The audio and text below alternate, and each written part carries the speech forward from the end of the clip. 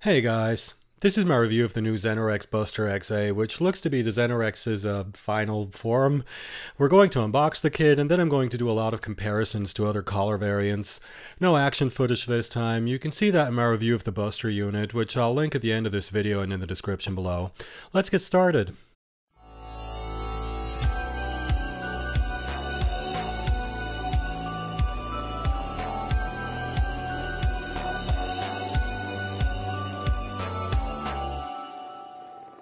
Robo Shop.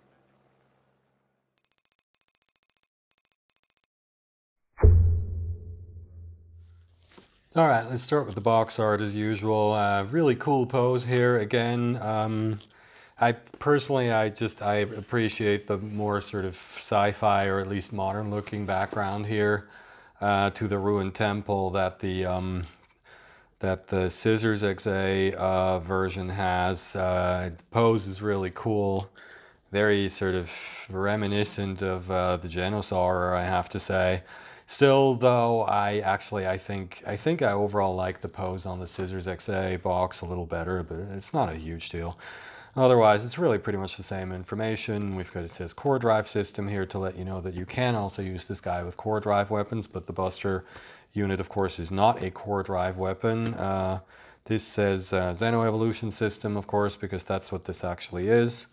So it's Wild 58. By now, by the way, it looks like 59 is going to be another one of those sets with collar variants, which, by the way, I was trying to get the last one, but I never got one, so yeah, we'll see about the next one, I guess. On the back here, also following the design of all of these units so far, it shows us here that it walks. It shows us the gimmicks of the Buster weapons the gimmicks of the Buster weapons that I already showed you previously in the review of the Buster unit. The scope moves forward and back, the barrels move in and out, and you can open the beer can launchers on the side. And here, this schematic of the various evolutions of the Xeno Rex is complete now, which makes me a little concerned about what's going to be next, if anything. Here we have the Xeno Rex, the Buster XA Xeno Rex in baby mode. I'll be curious to see what this looks like, because it actually looks pretty good here. The same picture of the extra parts all laid out that we've seen before. Nothing unexpected on the sides. So let's take a look at the collars these parts come in. Like with the Scissors XA, I'm not going to go into a really extensive unboxing here because there's nothing in this box that we haven't already seen, but we're still going to take a look, of course. Instructions, yeah, as with the Scissors XA, we actually just get the standard Xeno Rex instructions and the instructions for the Buster unit. Still think that's lame, but oh well. This is... these are the regular tail parts. These are... I hate that they keep molding these in orange. It just... we'll see what it looks like, but... I mean, it made sense with the Xeno Rex because it's blue, you know, and I am nothing if not an appreciator of complementary collars, but it's not really complementary with these collars, is it? Okay, we've got two A-backs here, which means nothing. No, actually they mixed up the parts. Yeah, hold on. So what is all this? If you'll remember, in the Scissors XA box, it was pretty much just a standard Xeno Rex with a separate back for the Scissors unit, but it... oh, actually no. I'm just talking out my unspeakables. This is the Buster unit, and that's the Xeno Rex. Let's take a look here.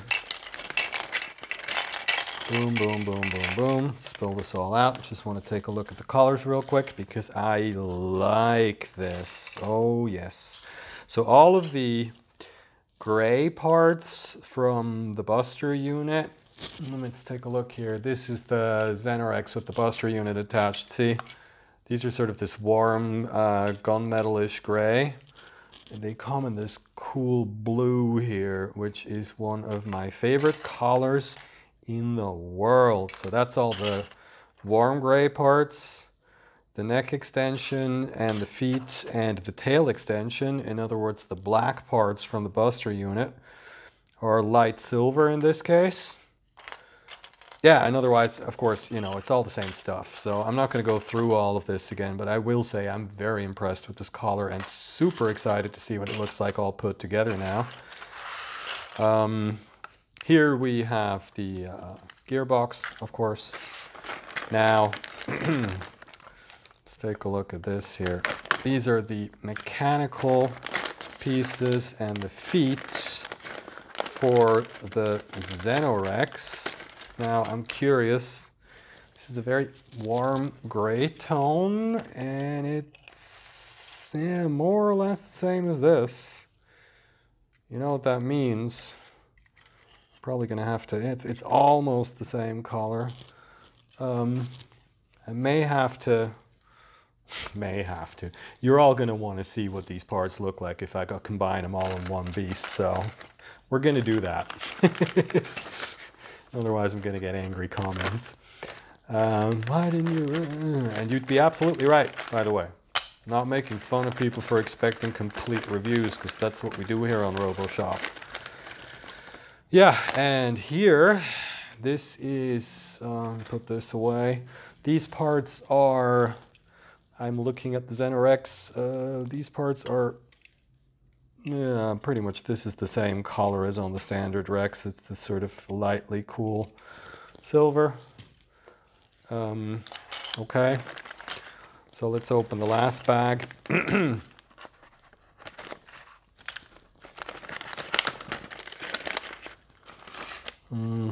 dark gunmetal color.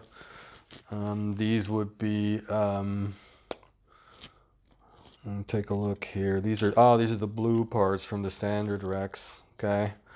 And this isn't a color that we've seen before. So that's all the blue parts. They come in this sort of almost black, very dark gray. And here we have the canopy, which is the same color, these ugly orange parts that they keep molding in orange.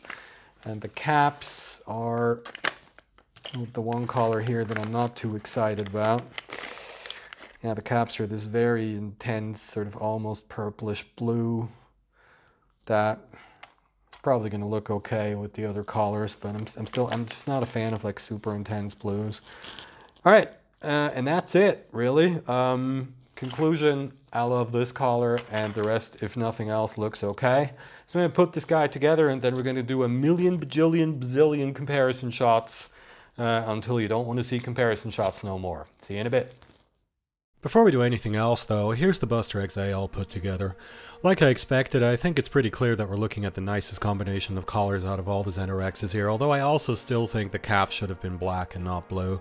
The orange insides don't really bother me much though, mostly because you can barely see them, and it's actually also kind of nice to have the orange of the canopy repeated somewhere else on the Zoid. Here's a comparison to the standard Rex with the Buster unit. I definitely like the Buster XA better myself, but it's not as extreme a difference as with the Scissors XA and the painted blades. They're both alright, but I really think the collars just go together a bit better on the Buster XA. Speaking of the Scissors XA, here's a comparison to that one, for no particular reason other than I wanted to throw my white balance out of whack and take a really crappy picture. Here's the Buster XA with the add-on parts removed. I think in this setup it shines even more clearly as the best collar variant so far. I'm still not a fan of that silver tail segment, but the neck actually looks good because it matches the color of the jaw and the arms. Here it is in baby mode, and without any unnecessary collar contrast from the extension pieces. I gotta say that gunmetal is just clearly the best collar for this guy. I mean, you be the judge, but honestly, who are we kidding? Now, here's the setup I promised to do in the unboxing. This is the Buster XA with all of the weapon and extension parts from the Buster unit set. I think I like the collar of the weapon parts from the Buster XA a little too much, but I'm gonna say this still looks pretty good. Now, one of my regular commenters, the Mapomi, and sorry if I butchered your name, the Mapomi asked to see what the Buster XA version would look like with the black scissors weapons from the Scissors unit, so here's a look at that. And while I was doing this, I had another idea. The extension parts in the Buster unit are also black, so if you take those and the Buster XA and the black Scissors unit weapons, you get this, which is probably the version with the least amount of mismatched collars that you're going to be able to pull off. And here's that setup without the Scissors weapons, so just the Buster XA with the Buster unit extensions, which I happen to think also looks really good.